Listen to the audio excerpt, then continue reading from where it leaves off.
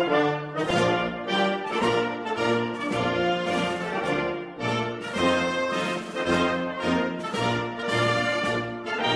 All right, cool. Well, how's it going?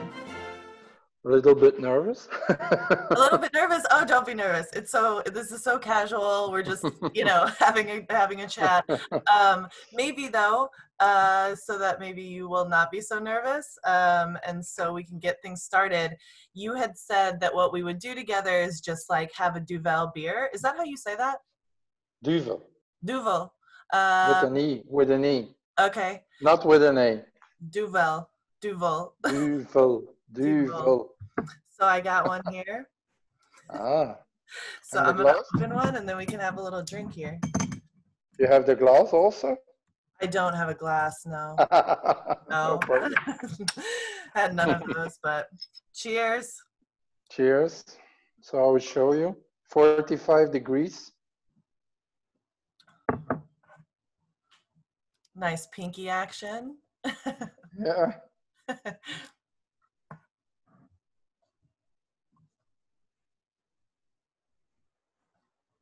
That's how Perfect, you do it. perfect pour. Lovely. All right. So yeah, tell me where you're at in Belgium. Yeah. I'm in Lierde. Lierde. Okay. Let's say near Gerardsbergen, and let's say about an hour drive from Brussels and Oh, Ostend. okay. Okay. Half an hour from Ghent, you know Ghent? Yeah. And And an actually, hour from Bruges, an hour from Bruges, let's say. oh, have you ever seen In Bruges, by the way? I know the movie, but I haven't seen it, no. Okay, it is an amazing movie. Um, it has, oh, what's that guy's name? Colin Farrell? No, Yeah, Colin Firth? Colin Farrell? Farrell. Yeah. Oh man, it's such a good movie. And actually, so today I was looking on Google Street View at Bruges, and it looks quite nice. Um, Yeah, I was there maybe 15, 20 times yeah. in So, Bruges. how is Belgium handling the coronavirus and stuff? We have every 2 weeks, we have a National Security Council, and it's going the wrong way. So we had good figures, but now it is going the wrong way. So maybe lockdown light is coming back again. So we were in lockdown a few weeks ago, Okay. from March until June. But now we have between 200 and 300 infections daily. So you have to know we are like New York. New York has about 10 million inhabitants, I think. 10 million? Yeah, I think it's like, well, last time I checked, which was a while ago, I think it was like 8 million, but it's probably Yeah. between 8 and 10. Yeah. We are 10, 11 million people in our country, so a little, very little country. So 300 and 400 infections a day is going the wrong way. So maybe lockdown light is coming back again. Yeah. Yeah. So we have to wear masks everywhere now, in stores, in pubs, on the street, in public. Yeah. So yeah, it Yeah, is what which it isn't, is. if that helps, it is kind of a pain in the ass sometimes, but it's not the worst thing. No, we are healthy, so that's the most important. So Right. we stay in our bubble. We have bubbles now, 15 people. Okay. You have to stay in your bubble. So Oh, you can't gather in the garden with 50 people or 60 people. No, you have to gather by groups of 15 people. Yeah, yeah. Yeah. bubbles. Bubbles. Okay. Yeah, bubbles. It isn't my invention. Bubbles. Yeah, Um, that's how they call it. Bubbles. Interesting. Okay. Yeah. And so I guess how has your life changed since the pandemic? Um, yeah. social life isn't no, as it isn't gone, but it has changed a lot. You can't kiss, you can't cuddle, you can do nothing. You have to be at a social distance. What is it? 1.5 meters, 2 meters. So and I think I find a lot of people are suspicious in their relationships. Yeah, So you they had keep distance. They put masks, or they do like this. So like the Japanese and the Chinese do it for over 20 years in the yeah, with streets the masks, right? with It's the like very masks. Yeah, normal. Yeah, yeah, very yeah. normal in their culture. For them it's normal. For us it's new. Yeah. So Yeah, I think yeah. when you say suspicious, like the long-term sort of effects of this pandemic are like people being more suspicious of everyone else. Like, talk to me about that a little bit more. What do you mean But by that? even without the lockdown, some people put a lockdown on themselves, so they stay at home, staycation. They don't leave the home. So you lose contact. You don't see them anymore. So people are afraid. Yeah. Yeah, yeah, So I don't. Maybe I'm a little bit pessimistic, but I don't think the relationships like we had them in 2019, they won't come back very soon. I think. Yeah, people are suspicious. yeah, Yeah. It's difficult to get to know people. You don't see no more tourists. Like I met Sam a few years ago in a pub in where was it, in Ireland. So yeah, you stay yeah, at home, staycation they call it here. yeah, Yeah. yeah. We have staycation too. Yeah, So if you stay at home, you don't broaden your horizon anymore. So you're staying at home, and I have my family, but I can imagine if you're alone or you don't have a partner or children or close friends, and you mhm. have to stay in your bubble. Yeah, I Yeah, think it's lonely for some people. yeah. Don't make me feel bad. I'm here all alone. Sam actually just moved out last month, Oh, so now I'm all alone. but like my mother, she was alone for a few months, and yeah, she couldn't see her grandchildren anymore, and she couldn't see me. Like she's almost 70, so we stayed in our home, and so we didn't see. I didn't see my mother for a few months. So maybe for you it's normal, but for us we live. She lives about 10 miles from here, so you can easily drive to her, and she can drive to me. But now we didn't see each other for like 3-4 months. Right. Yeah, Yeah. yeah. It's interesting. I think I was talking to somebody about this, especially for kids. You have a couple kids, right? 3. Yeah. How old are they? 13, 10, and 7. Okay.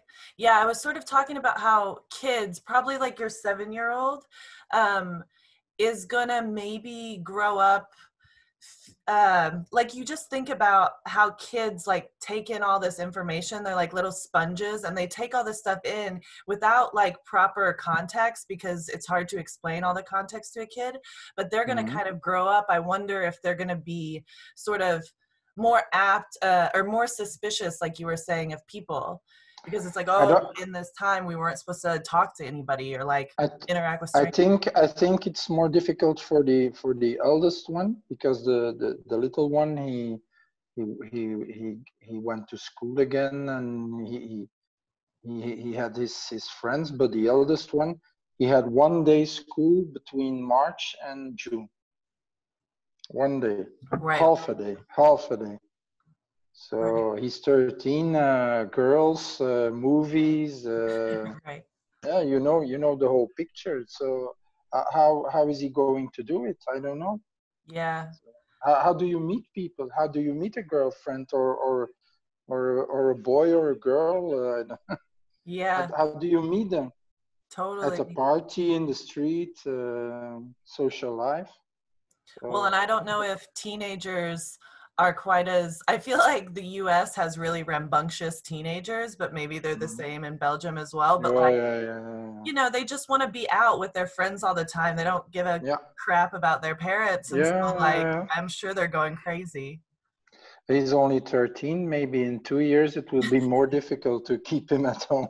Yeah, totally. But hopefully we have Yeah, a vaccine by then or something. for the rich, maybe. Yeah. Oh, do you think so? I think so, Oh my goodness. especially in the United States. Huh? Yeah, I mean, don't remind Here me. we have Social Security, so Yeah. here it is affordable. Hmm. Here you go to a hospital and they have to take care of you. In the Yeah. States, you first have to show your wallet or your banking account. Yeah, it's true. I mean, the last like couple years I've been in hospitals more than I ever imagined that I would be at Mhm. 30. And it's truly, it's really sad, like the state of affairs. Yeah. Because not only are you being not only is everything so expensive, but also the customer service, like quote unquote customer service at hospitals, is like Mhm. really crazy. It's just bad. Um, Yeah. they don't treat How, you very how nice. much do you pay for a dentist in New York, for example, for a Oh, I haven't dentist? been to a dentist in New York in a long in Uh, I don't think I've ever been, because I usually when I go back home to Missouri, I'll go to the dentist. And I think yeah. without insurance, I got like a cavity taken care of, and I think it was around Yeah. $300. And that was How without much? three How hundred much? $300. 300. Okay. That's I that's I think that was without insurance, but yeah. I'm from a small town too, so you know my family has a relationship with that dentist. I don't know. It's hard to tell, and that's Yeah. why it's so confusing. Is because every doctor and every place you go tells you a different story about how much these things cost. Yeah. Well, let's move on to talk about something a little more fun. You had mentioned traveling around and just broadening your perspectives by bringing travelers in. I know you took my best friend Sam in. That's how we sort of know each other. So yeah, what's your favorite travel story? My favorite travel story was in Croatia 2 years ago. One of my best friends has had his wedding in Croatia, and in Croatia it's like now in July it's like I will tell it in Celsius. In the States it's in Fahrenheit. I guess. So it's like 35, 40 degrees Celsius in Croatia, so extremely hot. It's on the Adriatic Sea Hmm. between Italy and the former Yugoslavia, so that's extremely hot. So he had his wedding over there. I was there with my family. So we get to, we were fully dressed in smoking and tie and everything. So, and all the people were on the beach in their bikinis and their swimming shorts. And we were passing by on the, how do you call it, on the promenade? How do you call it? Yeah, promenade. Yeah. Yep. Or boardwalk. So we were in the middle of the attention, and it was very, very special. People left their shops to come on the street to see us, and it was very special. So that was special, and the mixture of two cultures, because my friend is Belgian and his wife now is semi Croatian and semi Belgian. So Okay. the flags, Belgian flag, Croatian flag, the local food. So the mixture of cultures was very interesting also. Yeah. So we went to the party by boat. Ooh, By that's boat, nice. yeah. And the wedding itself was near the beach, so it was special. Yeah. Yeah. Me, I did go to Croatia maybe a couple years ago, and it was so beautiful. Dubrovnik. Dubrovnik, yeah. Yeah, yeah, yeah. Mhm. So Yeah. that's in the south. We were more in the north. Yeah. Okay, okay. Biograd na moru. All Very right. beautiful. Okay. Yeah, I'm Like, definitely looking to get back there. There was also all these street cats. So just like I don't know, I don't want to say feral cats because feral cats has a negative connotation, but these cats were just like hanging out on the street and they'd like come into our Airbnb and just hang out. And it was you pretty like cats? You like Yeah, I cats? like cats, yeah. My wife too. Yeah. And they were super cute and just pretty chill. So yeah, I liked it there. Yeah. Yeah. Maybe another story was when I was a student. I forgot now, but now it comes back. In 89, not 92, I went to Moscow and St. Petersburg Oh, as a nice. student, and it was very, very beautiful. It was the old city, Moscow. If you go to Moscow now, it's one of the richest cities in the world.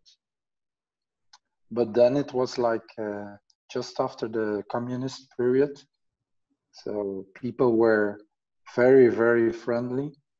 You know, you remember the movies between the bad guys and the good guys, and the bad guys were always the Russians. Right.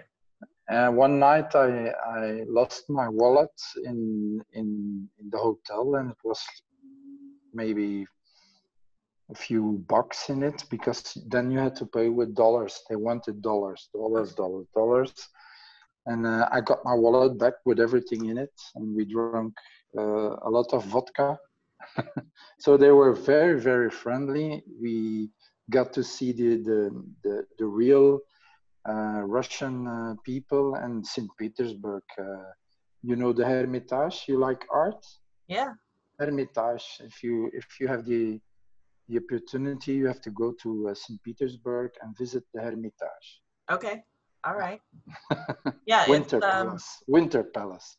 Hermitage is French for Winter Palace. Okay. Yeah, it's on the list, especially if with the Mongol Rally next year, I'll go to Russia. Not St. Petersburg area, but after that Mongol Rally trip, I might decide to like drive the car back. Yeah, but let's say St. Petersburg is here and Mongolia is over there. Right. Yeah. Mongolia is near China. It's just above China, so between Russia and China. Yeah. Yeah. Okay. Yeah, so let's, what are the sites to see in Belgium, either where you're at or maybe Brussels?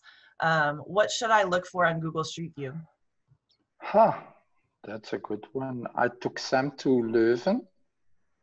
Okay. Leuven. It's one of the oldest university cities in Europe, Leuven. Okay. Leuven. Leuven.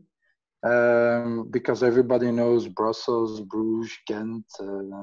So I took her to Leuven, a very small city in Flanders. Very, very beautiful. A lot of culture, history. Okay. So go to Leuven, I would say. Okay. Yeah, totally. Leuven. Leuven. Yeah. Yeah, I also found this like Adam, it's like this big structure that I think is pretty famous. It's like this artwork, maybe I think in Brussels, but it's like these balls that look like atoms. Atomium. Yeah. Atomium, yeah. Which I thought was kind of cool. Yeah. It represents the provinces in Belgium. Oh, okay. But now there are 10. So normally there are 9. What do you call it? 9. Like the balls, basically. Yeah, 9 balls. Yeah. And it represents how do you say it? You know the Mendeleev structure of Mendeleev with every like iron, cobalt, zinc, gold. You know. Okay. It represents a structure, atomium. Yeah. Interesting. Yeah, it's 81 meters high, so it has the 9 balls. You can eat on the top. There is a restaurant. Yeah, and it's in Brussels. Yeah, but it's known by everyone. And like you have Brussels Atomium, Monaco-Pis, you have Bruges, you have Ghent. You can go to Ostend as well on the beach. Ostende, Ostend. Do you love a good beach? Yeah. Marvin Gaye lived in Ostend. Really? Yeah. Oh, that's interesting. Nice. I think, I'm not sure, but that he wrote, I heard it through the grapevine. I think he wrote it in Ostend. Yeah. Really? Yeah. Hey, that's pretty cool. Yeah, I think he was on drugs. Huh? He had an addiction, so I think he went to Ostende to become clean again. Okay. Yeah, yeah. And Ostende is known for Ensor, the painter Ensor. Okay. Ensor, Ensor, and yeah, maybe Ostende, Leuven. Yeah, those sound great. Those sound great. And then, so I want to make sure I ask you, I've been asking everybody, what's one stereotype, either about, it can be about you personally or about Belgium in general, that you maybe try to combat? Yeah, they always talk about French fries. Let's say they are Belgian fries, for example. And that we drink all the time beer and eat chocolate, maybe I want to combat. We like beer a lot and chocolate a lot, but we have to work also. So we don't drink beer all the time. Drink a lot of beer, but not all the time. Yeah. No, I was just the country before you is France, and so we were talking about how like French people love wine, right? And it's like it's not necessarily a negative stereotype. Like wine is good, beer and chocolate are good. But it's also like, well, like everybody kind of likes those things mostly too. So yeah. I have a preparation here. What did I wrote? Maybe I have another example.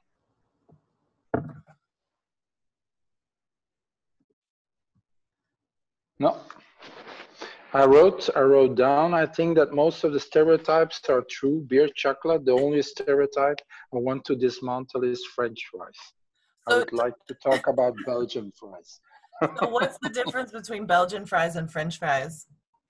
Because we invented it. Belgian fries, we have the best fries in the world. I mean, that's my favorite food. French fries and nachos. With mayonnaise.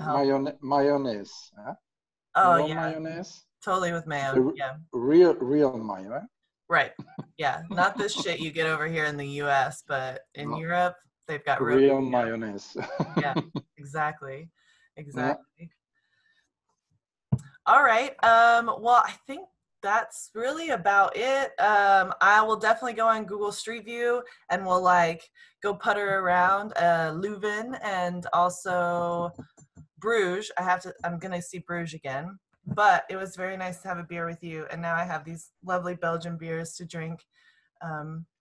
We have over 1,500 different kinds of beer in Belgium. In Belgium. So oh my goodness. Your question was very, very difficult. Which beer to choose? Yeah, do you like Duvel? Like, is this one you would normally choose, or is there another one you would prefer? Do they sell it in the restaurants in New York, Duvel?